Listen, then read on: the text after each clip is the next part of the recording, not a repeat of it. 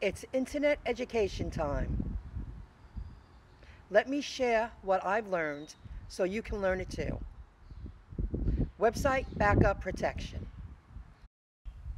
I use two remote storage areas to hold my website's content. I use Cloudways to host my websites, and what's included with the hosting is an automatic daily backup of my websites, which I have used because I've lost access to my websites. Went into the customer service area. They showed me how to get my website back up and running within minutes. I use a plugin called Updraft Plus. And with the Updraft Plus, I use Amazon Website Services bucket to hold all my website's content. So for the longest time, I wasn't charged anything. And because I haven't cleaned out the bucket, I was staying on top of it. Time goes quick. And it slips your mind. If you continue to keep the bucket empty on the empty side, you will be charged just pennies. So when you see that I'm charged 13 cents, I received my first bill because I haven't cleaned it out in so long. And I'll show you that in a moment. But 13 cents, see, when you gain that kind of knowledge, that you develop the skills to run your own business. I know I'm not a pure coder, but because I took the time to learn how to use many plugins, many programs, you can build a solid online presence paying pennies. I mean, I pay pennies.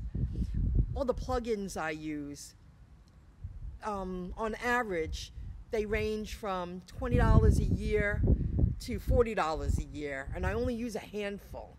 That's cheap. That's real cheap. The more space I use on my server, my bill continues to go up. The more content I have on my websites. What's so great about Cloudways, you only pay for what you use. There's not like a flat rate in the beginning. You only have a little bit of content. Why should I pay top dollar? I only want to pay for the storage that I'm using.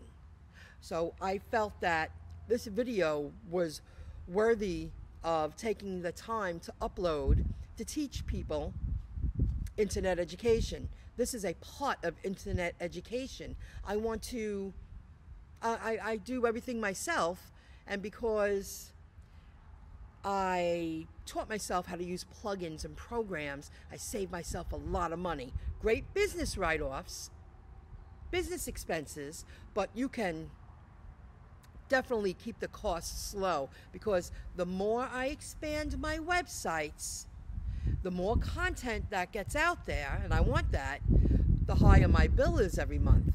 So let me show you what I'm paying now to store both my website's content. That's images, the text, everything, the plugins. It's all linked to me. It's my content. In the beginning, I was only paying like $13 and $14 and $15 a month. Now I'm paying more. Let's check it out. Right now, I can go back 18 months to show you. This is what I was paying for a very long time. $13.50 for a long time. I didn't do anything.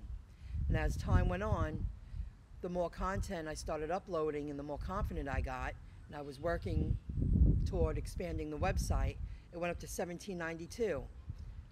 Then it went up to $24.44. Then it went up to $30.95. And the last time I was charged, on May 13th, I was charged $40.19.